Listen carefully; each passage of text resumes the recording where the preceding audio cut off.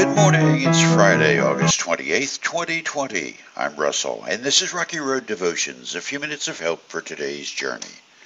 Our devotion today is entitled God's Plans, and our scripture is Psalm 105.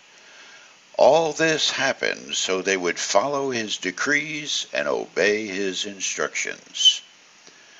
Doctrine, what you believe about what you value, can be tricky, and it runs a wide path through culture, as wide as the different opinions in a church meeting on what color the new carpet in the foyer ought to be.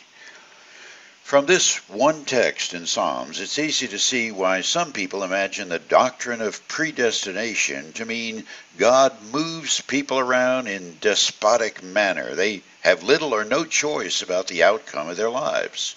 God's plan is final, and that's that. Now, while that's a supra-fatalistic view of God's intervention in human existence, the polar opposite doctrine has God's in a hands-off mode. That was a doctrine quite popular a few generations ago. The picture is of God the Creator, having once made the universe and all it holds. Someone like a master clockmaker assembles a grandfather clock, the final move being to gently push the pendulum to get things started. Now takes his hands off the masterpiece and lets it run as it will, for good, bad, or indifferent. This is essentially the debate which has been carried on since Job sat in ashes and grief over the misery in his life, while his three friends tried to force their theology on the sufferer. The question hasn't been settled throughout the formation of Jewish understanding, nor the last 2,000 years of Christian discipleship. It's a wide space between the fringes of God totally ignoring us, as opposed to God holding us so tight that we have no say in the matter. Is it free will or frozen stiff in God's will?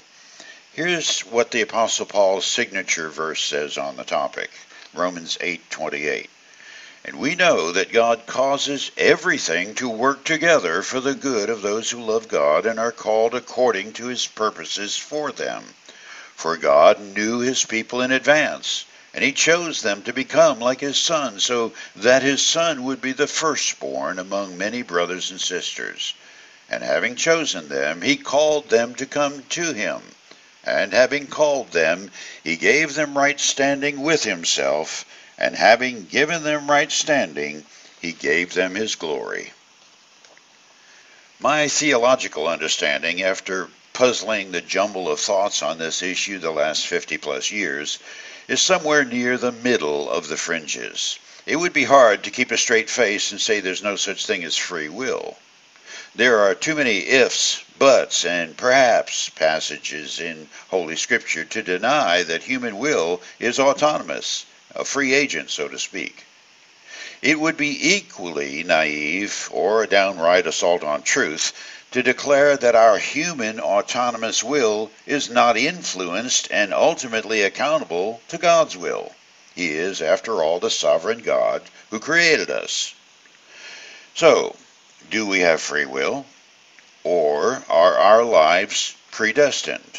Well, in a word, yes. Now, before you start planning my execution for taking the fifth and bailing on this little question, I really do mean yes. Both are real. We do have free will, and God in his sovereign will has some wonderful plans for our lives that he's going to bring about. And that works the way I heard Dr. Herschel Hobbs describe it as he led us in a small group Bible study in 1979. This is what he said. Predestination works like an election. God and the devil are having a dispute over your soul. The devil casts his vote to destroy every part of who you are. The Lord casts his vote to redeem you and give you eternal life with him in glory. It's one for, one again. The election's a tie. And the only way to settle it is you get to cast the tie-breaking vote. Not bad theology for a country boy with a PhD.